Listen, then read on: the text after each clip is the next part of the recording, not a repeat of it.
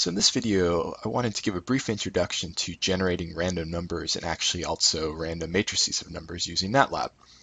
Now, if you're unfamiliar with Matlab, then this is what you might see if you open up the program. In the middle, which is the important part to focus on for now, we have what's called the command window, and that's where we're going to type commands. And in other videos, we'll talk about what some of these other screens mean. So the core random number generator in Matlab is a function called rand. And if you type rand, what you'll see pop up is a random number between 0 and 1. If I type it again, I see a different number. Okay.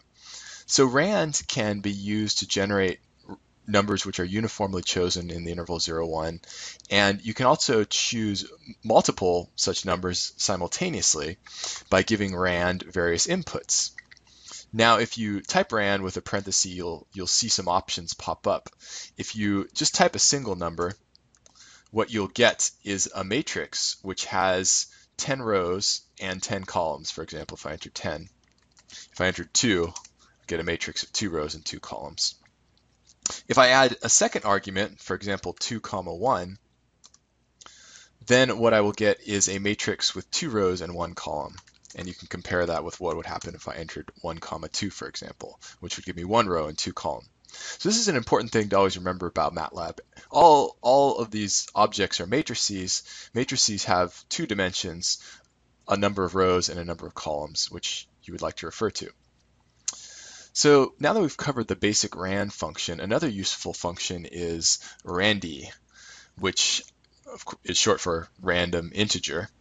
And the way that randy works is if you give it one argument, for example, 6, let's say, what it does is it generates a random integer between 1 and 6, uniformly chosen from those 6 numbers, for example.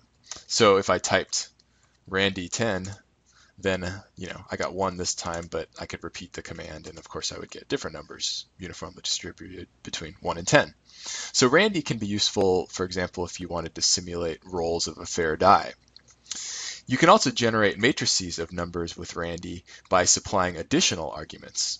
So the first argument always gives the maximum value that can be generated, and then the second and third arguments, if you choose to enter them, would give the size of the matrix that you're asking Matlab to generate. So for example, randy 651 generates a matrix with 5 rows, 1 column, and numbers drawn at random from 1 through 6. Now you can also store the output of a use of randy or rand as a variable. So for example, if I want to store the outcome of an experiment where I'm drawing a random number between 1 and 10, and I actually want to do, let's say, 100 of them, right? Then notice over here in this workspace, this variable r pops up. And r now is a 100 by 1 matrix. Its dimensions are next to it, storing the results of that experiment.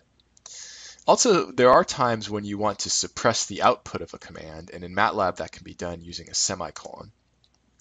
So with the semicolon at the end of the line, Matlab performs this command. It stores the output as r, but it doesn't actually display the outcome and clutter up your screen.